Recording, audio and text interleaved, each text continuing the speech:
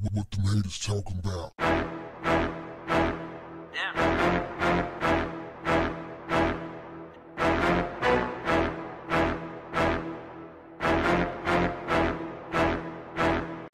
What's up, family? A teenager who attends Beaumont High School in Southern California recently discovered that her choice of undergarments were subject to her teacher's approval.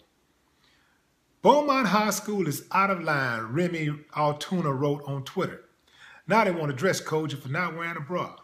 My underwear is none of their business. She's got a little gangster.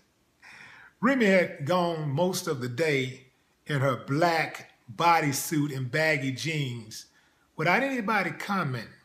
Now, teachers and security personnel usually are on standby. They're trying to check it out.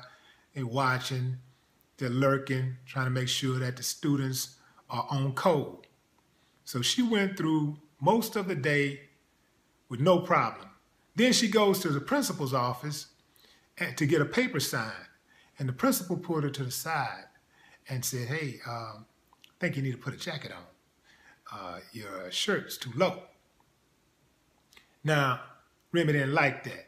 She said that after the teacher said that her shirt was cut too low, that she had to wear a bra. She needed to put on a bra. And she said that the bad talking and people commenting, saying bad things were going to start, and that the assistant principal was basically indicating that she was trying to protect her.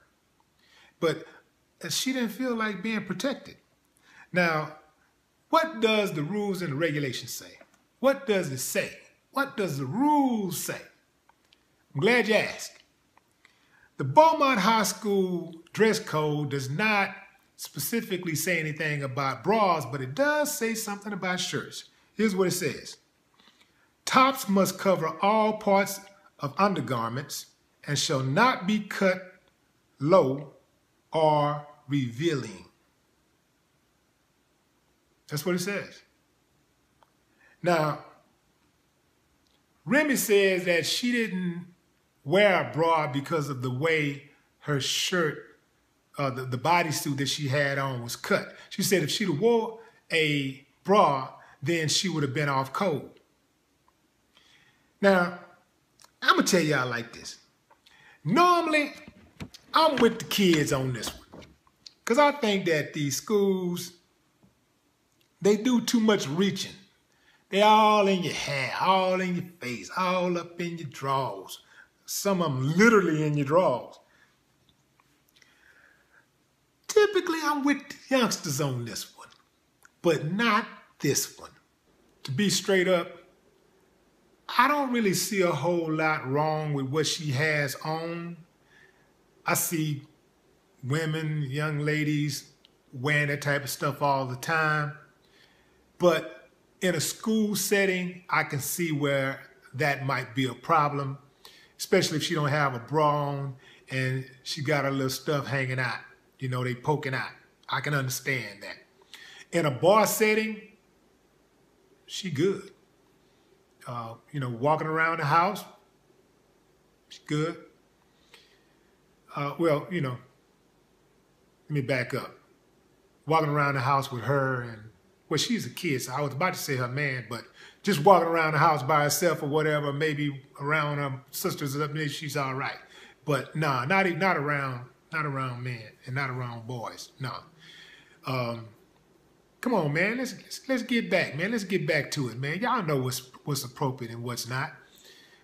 People have just been pushing the envelope and just going and going and going and just trying to see how far they can go. And I know a lot of people say, well, you know, people dress worse than that. I've seen people dress worse than that in the club. Yeah, you're right. But just because somebody dressed like that doesn't mean that it's appropriate.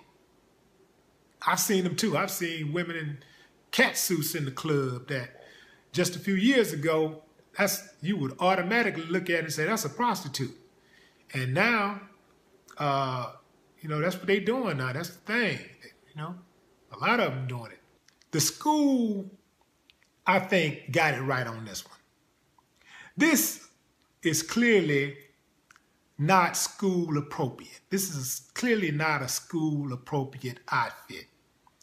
I would say that the school got it right, but they're still going to have to deal with a lot of flack from the parents and other people. I think that a lot of times people know that they're pushing the envelope, but they do it anyway because they want to be able to run to social media and get that attention fix. And this seems like to me that that's what she was trying to do. She was trying to get some attention. And she got it. I'm with the school on this one. I think that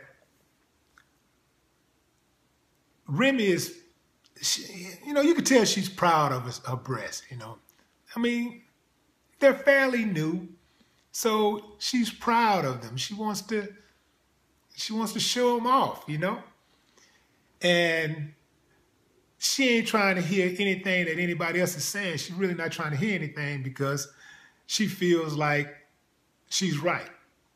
I look at it like this. This is real simple. You can play this out very simple. Now, here's the thing also, before I say that. Here's the thing. These rules, this dress code, it's not really to